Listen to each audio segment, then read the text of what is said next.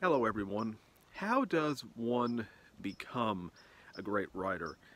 And of course, by the way, if you wonder why I'm swishing around in my mouth, it's because I have a peppermint in my mouth. But anyway, um, so how does someone become known as a great writer? Now, notice that I didn't say. Notice that I didn't say how does someone become a great writer from an artistic perspective, because that's a different question. I'm talking about how does someone become known as a great writer? Well, first of all, someone doesn't become known as a great writer simply because they're great. That just doesn't happen.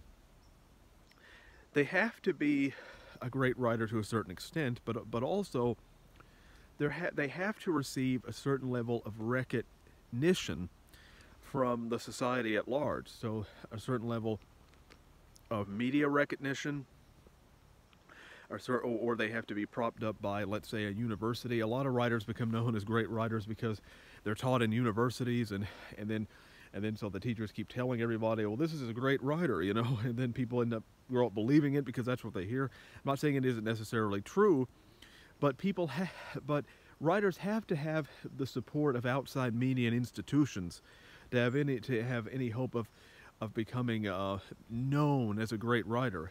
And it's sad that, and I actually think that there are many people out there now and in the past who may be even better writers than the people who we consider to be great writers, but we'll never know about them because we have never been exposed to them.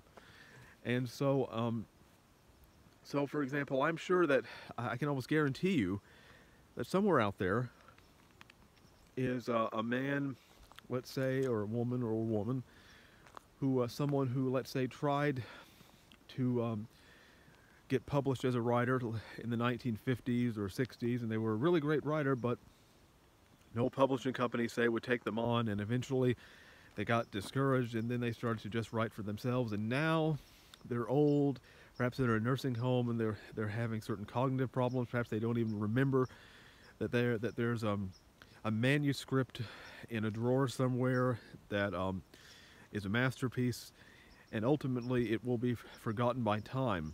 I feel that has happened to many writers throughout history, because again, you can't become known as a great writer simply because you're great.